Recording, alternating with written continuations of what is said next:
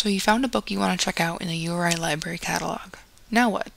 With 4 floors of books and journals, you might be intimidated by the idea of searching for a book on your own. That's okay. Thankfully, the library is very well organized. Our library is organized by the Library of Congress classification system. For example, the book, Caffeinated, How Our Daily Habit Helps, Hurts, and Hooks Us by Murray Carpenter, has a call number RC 567.5 C37 2014, which you can find here on the record page. The system is alphabetical in nature. To find this or any other book, you'll want to start at the first letter. For this example, you'll find the R section, then within that, the RC section. Next comes the numbers. Once you find the RC books, you'll want to find the 500s, then look for 567. Next, we'll find the C's within the RC 567 section, and look for C37. At that location, we'll find our book.